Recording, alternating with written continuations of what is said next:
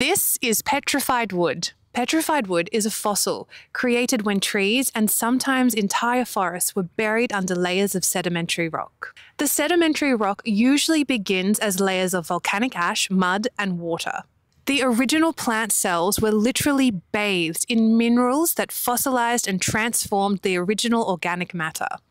The process of petrification can take anywhere from a few thousand years to hundreds of millions of years. Unlike many other plant fossils, which mainly appear as a compression or an impression, petrified wood is a three-dimensional representation of the original tree, with some specimens even showing very clear signs of bark and growth rings. Petrified wood can be found all over the world in places like North America, Australia, Africa, and Europe.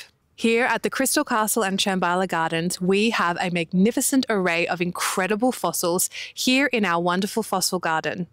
This particular specimen comes from Madagascar and was originally a form of conifer tree. Petrified wood's mystic law is new beginnings.